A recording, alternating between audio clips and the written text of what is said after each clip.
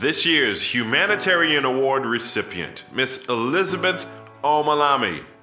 Elisabeth Omilami was born in Atlanta, Georgia, the daughter of activist Hosea Williams and State Representative Juanita T. Williams. Her young life was spent within the confines of the civil rights movement.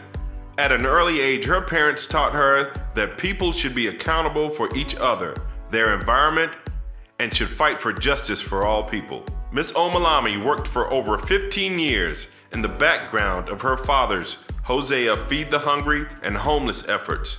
And upon his passing, November of 2000, she became the organization's CEO, expanding the organization from a budget of $200,000 to a working budget of over $1.5 million, providing the basic needs of the working poor and homeless.